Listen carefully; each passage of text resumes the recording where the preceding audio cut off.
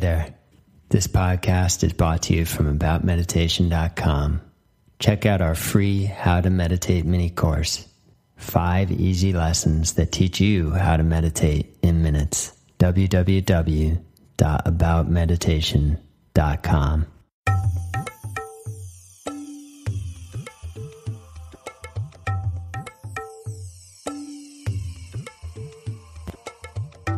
Welcome to the One Mind podcast from aboutmeditation.com. My name's Morgan Dix, and I'm your host. On One Mind, we explore different angles on meditation, mindfulness, and health.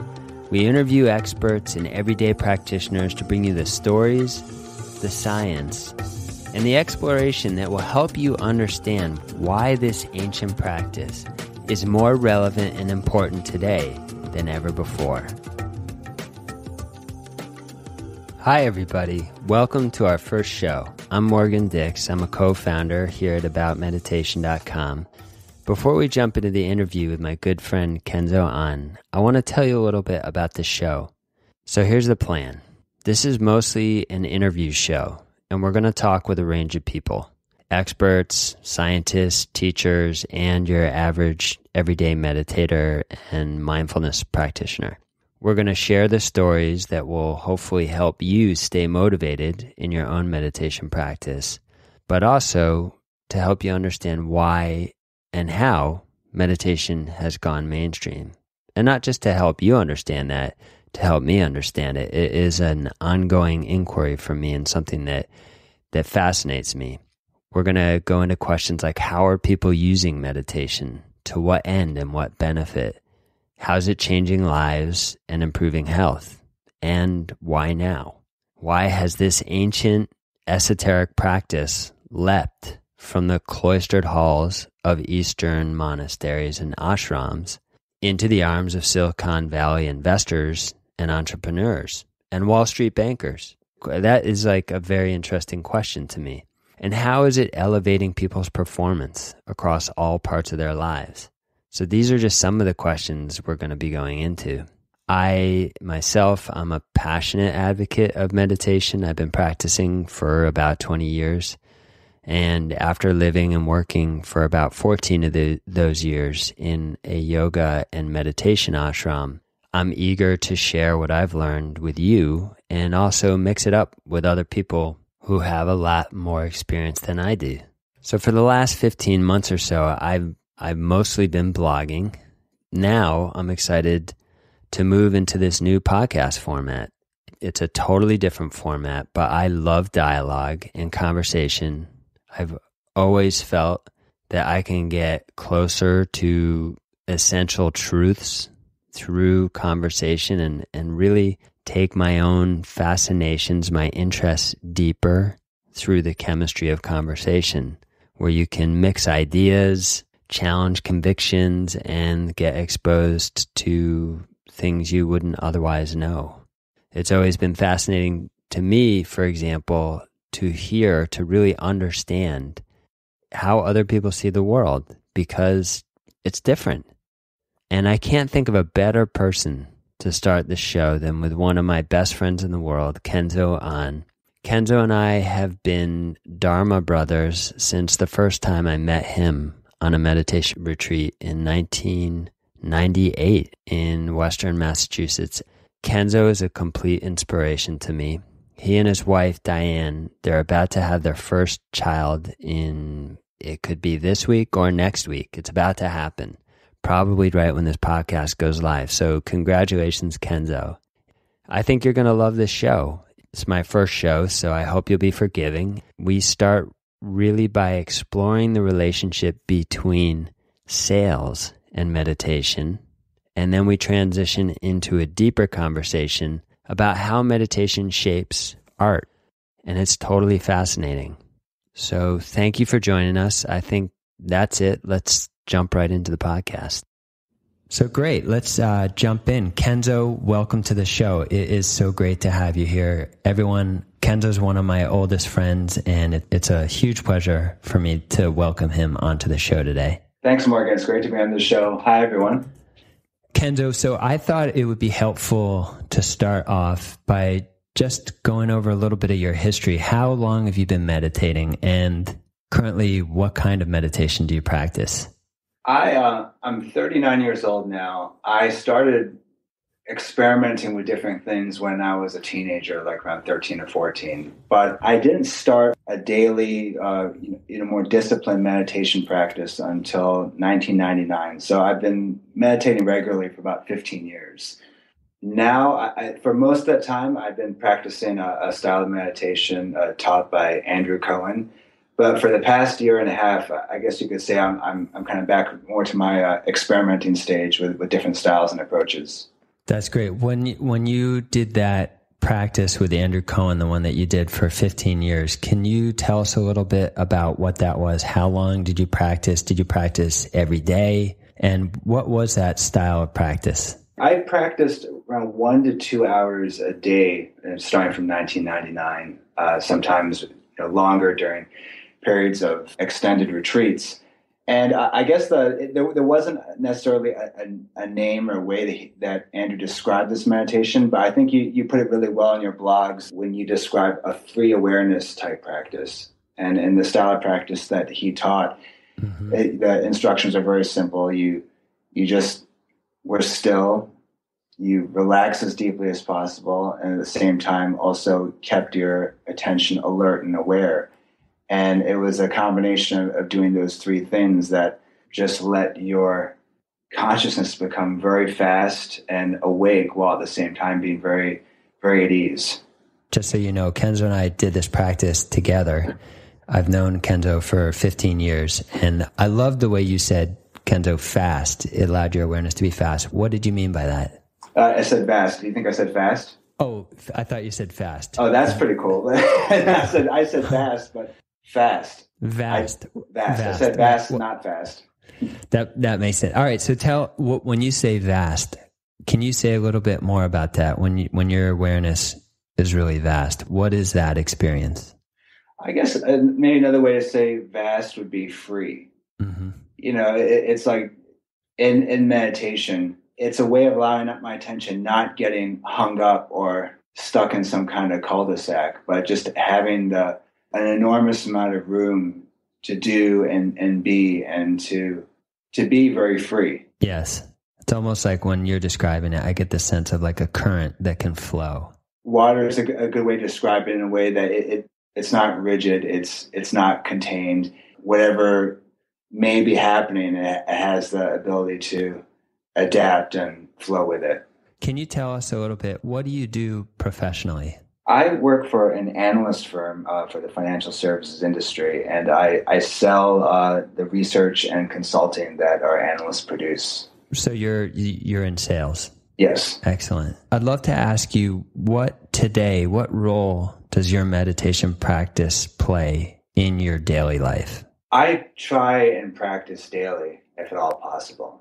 I get up early in the morning, and somewhere in my morning before I go to work, I will usually meditate for about 45 minutes to an hour a day. So why? Why do you still do it? I know when we were in that yoga and meditation ashram for 15 years, it was part of our daily practice. Why do you do it today? Why do you continue to practice? That's a good question. For a lot of different reasons, but I think the thing that comes to my mind is there is something so beautiful and unique experience in meditation. It's something that I just want to start every day with, and it's something that sets me off on the right foot. It gives me a kind of grounding and a very deep inspiration at the same time. Mm-hmm. So it's just something that I feel is really important to my life and makes it better. That's awesome. I mean, I can relate 1,000%. Do you feel like meditation supports your work in sales? And if it does, how? Yeah, I think the main way it supports them, I couldn't say exactly. There's like a ratio between hours on the cushion and like number of sales made. But like, I do think that there's something about experiencing something so deep and rich and full before I go to work, that I come into work on a different foot. I feel that, my personal goal is that before I go to work every morning, I want to really feel like I've had a very full day. and meditation is usually an integral part of that. So I think that what that means practically is that I come into work already feeling some degree of fulfillment, and that allows me just to work at 100%, to really just be in my work and go for it, because something inside of me already feels satisfied. So let me just recap there. Like, you said that you feel like you've already accomplished something very deep and profound before you've even gotten to work. And in a sense, I get from what you're saying that it's almost like you're optimizing your mind and your body and yourself to be successful in the day. I think that being successful, that there is something about feeling that kind of inner beauty that does optimize me for success. Because I know when I meditate first thing every day, and I try to do that these days, it fundamentally colors the way I look at the day. I resonate with a lot of the ways that you described it, but I feel my attention is more open. I'm more aware of everything in my environment, but also there's a resting in myself where somehow the way I move through the world is different. I'm consolidated, I'm focused, I'm fully in myself, and yet at the same time I'm at rest. And in that, the word that stuck out for me that you used is there's a kind of beauty in resting in that place. When you come into the world, when you come into the day, you don't come at it from a place of fear or stress. You come at it from a place of fullness. Yeah, I was just thinking about what you were saying, and the thing with, I'm sure anyone who's in sales on your call knows, sales it's a very kind of a raw activity. Yeah. You know, it's very just immediate. You're sort of in a very raw, action-oriented environment. Coffee is for closers.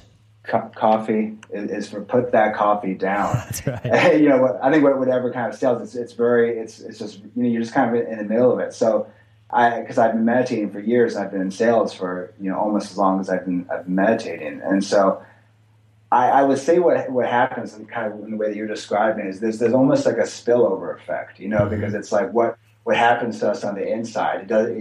You can't really keep it bottled up.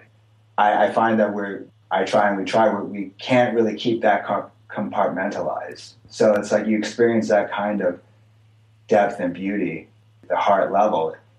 It does pop out or spill out in one way or the other, in the way that you're taking the world, or the way that I might respond to someone, or the way I'm feeling things. And I wouldn't say I'm not so conscious that I can connect it back to exactly what was happening while I was on the cushion that morning. But I know, I guess the only way I can say it, I know my heart is full, and so I respond differently to life if my heart's full than if I feel depleted, or somehow my soul feels restless. Yeah.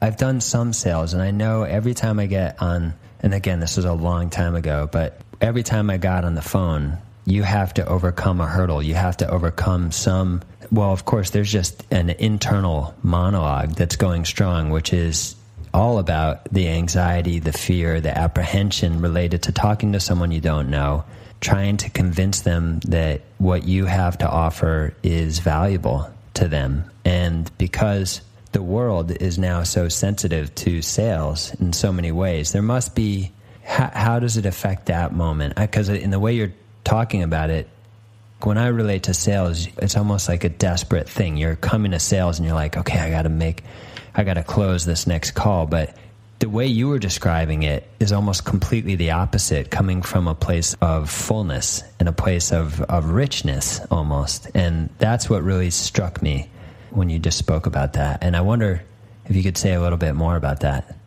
Yeah, sure. I mean, it's interesting because I was just thinking about my recent experiences, and there's some calls or meetings I'm really looking forward to because I like the person or I like what we're going to talk about, and there's some that I'm thinking about throughout the day, like, oh, this particular call is coming up, and I do have a kind of apprehension towards it. But I would think that either one, whether it's a call I'm looking forward to or if it's one that I feel like I have to prepare for and kind of steel myself up for, what's similar is that there is when you talked about current before, there is a kind of hum, a sort of vibration that I want to communicate through my voice and body that I need to be in. And so I find sometimes it takes a lot of effort, sometimes it doesn't, but there is that vibration is something that I want to be as let go into as I can in whatever I'm doing. And you feel in many ways that starts with meditation, or it starts with what you connect with in meditation. I think meditation makes you sensitive to it.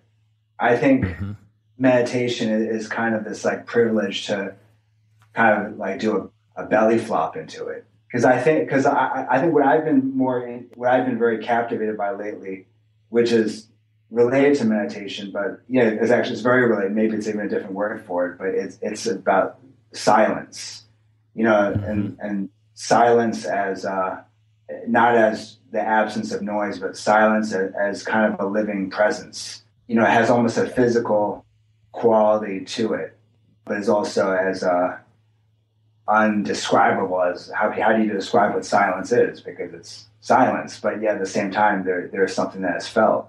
And so I think that dimension of silence is something that is accessed very actively in meditation, but it's something also I'm seeking out throughout the day.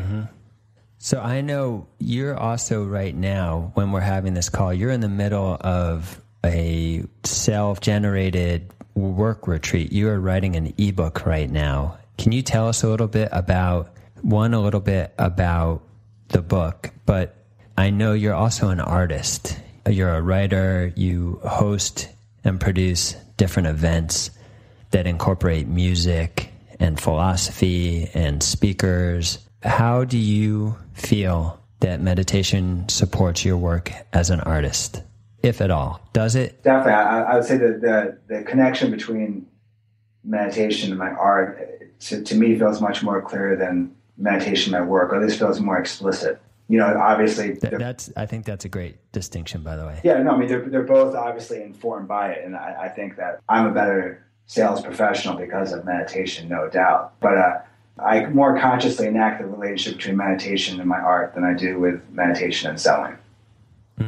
The ebook I'm working on right now, there's a lot of thinking I've been doing about the relationship between love and time.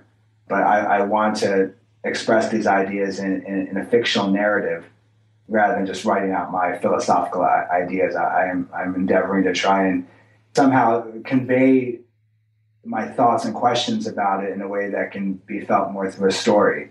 And, hopefully, a person can have some kind of experience of it. I'm trying, right? And I would say the way writing's not easy. It's hard. Yeah. It's so satisfying, but it's so hard. And but it's also, I think the beauty of it is just it's you and yourself. You don't there with the paper and trying to create a universe. And so the role meditation plays in that is all of us have all kinds of for myself, right? I have many disparate ideas and inspirations. I think of something that inspires me. There's an image that moves me. There's a feeling I want to convey, but they all seem very scattered. Like one of them's up in the corner of my mind. The other I'm kind of feeling very strongly when I listen to a song. Another is something I might have read in a book. When I meditate, I feel there's something in the silence of meditation that naturally these disparate ideas become somehow meditation finds the wholeness between all of those parts. That's beautifully put. Yeah, it's like in a way that if I try to think it out would probably look very artificial. Often I find meditation can create the through line between all those ideas, or a form will emerge that integrates all of them beautifully. And also I think that there is where does creativity come from? Where we have I find that I have a desire or a yearning to express something. Of course, it's part of it's me, but who put that idea in me? Where did that idea come from? Sometimes it feels like something that I'm more responding to. So sometimes I see art as a way of how can I pull that idea out of myself and into the world. And often as I pull it out, I find that it connected to something that just doesn't feel like my memory or my mind. Mm-hmm. And I feel like meditation, it's sort of opening the canal that's coming through. It's relaxing that canal. It's allowing with more ease and grace for the fullness of that idea to come through without more as it actually as it feels more deeply in my heart before I add my criticisms and my opinions and before I meddle with it a bit too much. That brings me to a question. It's almost like a technical question I have, which is, I know sometimes when I'm sitting in meditation, in many of the ways you described, it's like a creative field that emerges in my awareness. It's like all these ideas start to percolate. And as you beautifully said, meditation sometimes shows you a picture in which they're all connected. There's, as you said, a wholeness between them. Of course, meditation is all about doing nothing. It's about not touching anything that comes up in your awareness except for your, following your meditation instructions. So for people who are just starting to meditate, you and I have a lot of experience of sitting in that field and just letting it be, not touching it, just letting it in a certain way, letting it come, letting it go. So 2 questions, like how do you harness that creative energy that you just described that often will naturally emerge out of meditation, like a dam bursting? So that's one question. And then how does that relate to not touching any of it? It's a paradox because part of what makes that possible in meditation, that creative field, is that it's our commitment to not do anything with it in that moment when it's emerging. Great question. I was just thinking about this, because like sometimes there are times when you just sit on the cushion, or maybe you're out taking a walk, or you're sitting down outside, or whatever's happening, and then it's like you're hit by a bolt of lightning and you just sit. Yeah.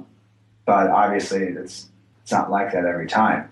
But what I do feel like is the way I see meditation as being a practice is because, as you said, that the action of nothing or of not touching it, what does it mean to do that with all of one's heart and with all of one's love? Which I guess is another kind of paradox, but it is something that you can give yourself to completely. And to me, that's one of the joys of meditation. It is the act of being able to do something so fully, because so often we circumstances keep us from not being able to do something completely because we have other commitments or other complications. That just sitting down, being quiet, doing nothing, it can be a total act. Yes. And I think that in a way one's enacting wholeness by allowing oneself to love what one is doing when one is sitting, to love it, to really love something fully. And I think that's beautiful. I think in and of itself there's value in just being able to do that, whatever one's experience happens to be. And again, it's a paradox, right? Because how do you exert love? How do you put your back into loving something? That doesn't quite work. But at the same time, it is one can be there fully in it and continue to give more and more of oneself. In a certain way, you spoke to something a little deeper than what I asked you, which was you really spoke about the possibility and potential inherent whenever you sit down to give everything to your practice, and how rare that is to actually find a space in our super busy lives where you can do that. You can really absolutely, completely, and totally let everything go. And you described the beauty in doing that. One of my questions was, in a certain way, you answered the first part of my question about that creative field, which is there seems to be a paradox where, like, obviously what you described, that wholeness, that total giving over, that's in a certain way, that's the ground out of which that kind of creative field emerges. Yeah, definitely. Absolutely. Right. And then the second part of the question is how then so much of the practice is then you just continue to let that be.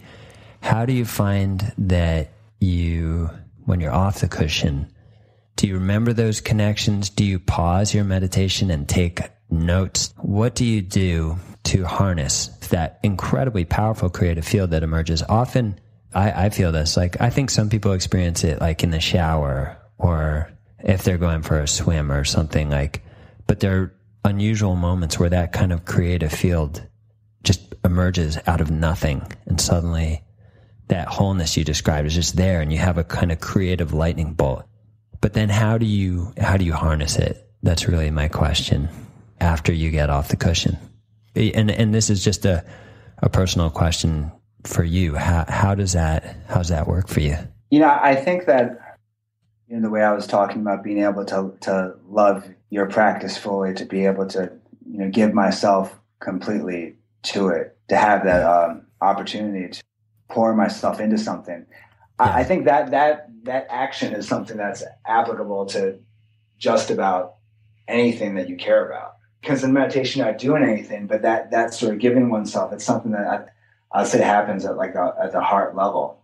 The heart and being, the psychic not as in like telekinetic powers, but psychic is like your soul, your inner stratum. It's a energy you're exerting there. If I am working on my book, or if I'm at work, or if I'm with people, I wouldn't say quite that I remember it, but there's something so inspiring and life affirming and fulfilling to be that way as much as possible, just because it feels deep and right. Yeah, I think it's more just a habit, if anything, from developing the habit that one is in that habit of living and being like that. That's exactly the word that came to mind when you were talking, was a habit. It's almost like, because that translation that you were describing, a lot of people refer to that as being in the zone, being in a flow state.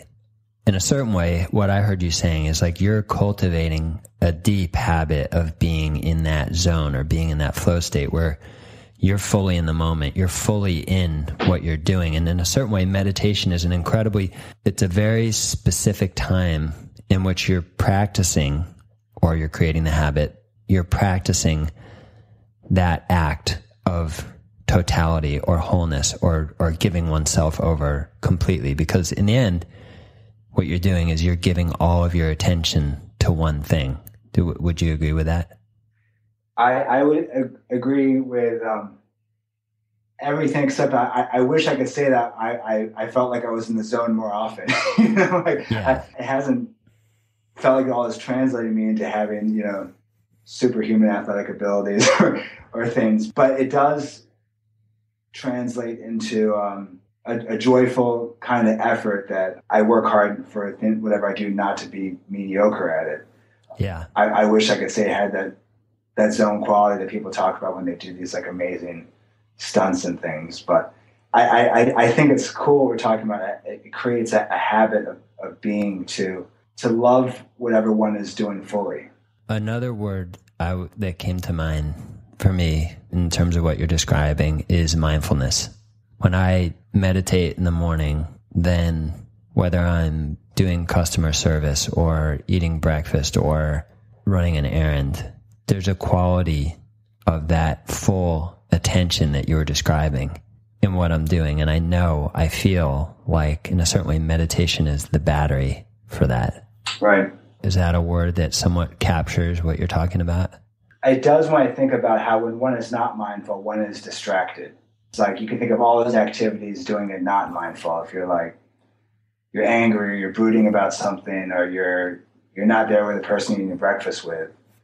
And so in that way, I'd say definitely. It's not a word that I've used a lot, but I think what a lot of people do, they probably maybe would agree with the same thing I'm saying. I guess in mindful, in the way that we're speaking about, there's I don't know. I keep on coming back to love in this conversation. When I say love, there's a very human and transcendent quality, kind of larger than a context of being something that you can't quite see, but you feel something beyond you. Yeah. Sometimes when people say mindful, I'm not sure whether they mean that, but like if I was going to use mindful, I feel like what I strive for, that quality is part of it. I have another question. It's unrelated. How did you come to meditation originally? Why did you start? And I know that probably is going to take you, it's like jump back 15 or 20 years. I'm curious also for our listening audience who come to meditation for a variety of reasons. Why did you start? Sure. I mean, actually, it goes back like to when I was a teenager. My parents, I guess you'd call them scientific materialists. They weren't religious. They weren't even atheists because for them, the whole question of God wasn't even really much of a concern worth debating. So it just wasn't something that was discussed or looked into much, in my family growing up. They're both scientists, right? They're both, yes. My father's a doctor. My mother got her doctorate in biochemistry, and they're beautiful, happy. My mother's one of those positive people I know. Yeah, as far as the mysteries of the inner dimension is just something she's not that interested in or puts a lot of attention on. But it was something, since I was young, I couldn't shake this feeling that I felt there had to be more to life than what I could see or touch or feel, because I could feel it inside me, but I couldn't see it anywhere outside of me.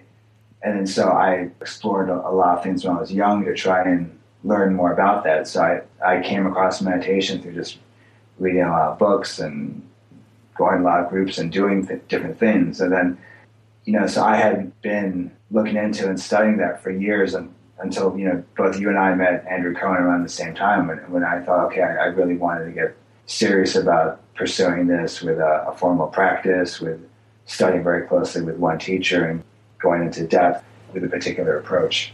If you were now to offer a tip or advice or a few words of wisdom to someone who is just starting now, what would you say? I often liken meditation a lot to running. Mm-hmm. It's like if someone was just starting to run for the first time, it'd be crazy to expect them to do it, to anyone to do a marathon when they haven't been certain. Which you've done. You've done how many marathons? I've done 4 marathons, but I've run marathon distances a lot. What's the longest marathon you've run? 55 miles. All right, I planted that question, everyone. It's just Kenzo's a pretty amazing guy, and he ran this 55-mile ultramarathon, and he's incredible. He's run the Boston Marathon a number of times. But sorry, go ahead. So like the metaphor, if you never run a mile before, you can't go out and do 26 miles. Similarly, if you're just starting to meditate, trying to do an hour would just probably not be productive. Whatever you're starting at and you're feeling that kind of groove with, whether it's 5, 10, 15, or 20 minutes. I mean, I would say that a good thing to do is somewhat periodically give yourself a long run challenge. Say that you've just kind of done 10 minutes off and on consistently. Then, maybe sometime in the near future, really plan to do 30 minutes or something. And I think the important element is that you're excited about doing it. Maybe you're a little bit, you're a little bit apprehensive about it, but more of you is kind of excited to kind of go into the deep end of where you haven't been before. And I think if you have those periodic challenges that you give yourself that you're both excited by and somewhere you haven't been before, but you also know you could do it. I think those doing that, something good will always come out of it. Either you'll find out it was, the deep end wasn't as deep as you thought, or you'll learn something just by, meeting your own challenge, or you'll find out that wow, it's a big world out here. And I just think doing that also, it'll take your practice forward and push it'll affect everything else just from doing it. Fantastic. Kenzo, I want to thank you so much for coming on the show and sharing your wisdom and your experience and these stories with us. And I know everyone really appreciates it. So thank you. Thank you, Morgan. It was great to talk with you about this. It's something that we've shared a lot for years. So I love talking about this with you. Likewise. Bye, everyone. Thank you. Okay. I hope you enjoyed this episode and got some useful information and inspiration from it. If you want to learn more about Kenzo's work, I highly recommend you sign up for his weekly newsletter. It's called The Signal, And you can sign up for that over at his blog at loftsessions.co. And I'll include that link below in the show notes. Kenzo sends out super interesting videos, quotes, and reflections on culture once a week. We'll be publishing this podcast weekly, and if you'd like to get notified about new episodes, you can subscribe to the podcast, which you can do either on your phone or you can sign up at our general email list, and that's at aboutmeditation.com. Again, I'll put that in the show notes. And if you like the show and if you want to help us out, please leave us a review over at iTunes. The more reviews we get, the more iTunes likes us, and then we'll have a chance to get featured in their new and noteworthy section. So I will include links for all of this in the show notes. And this show is brought to you by our free How to Meditate mini course. If you're looking for a simple way to learn meditation, this course will teach you how to meditate in 5 easy lessons.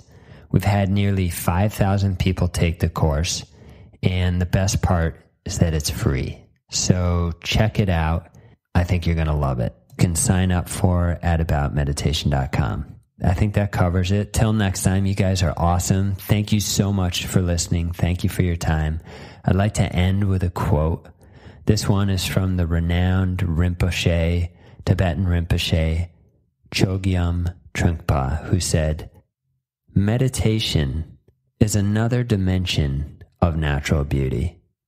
People talk about appreciating natural beauty, climbing mountains, seeing giraffes and tigers in Africa, and all sorts of things. But nobody seems to appreciate this kind of natural beauty of ourselves. This is actually far more beautiful than flora and fauna. Far more fantastic, far more painful and colorful and delightful."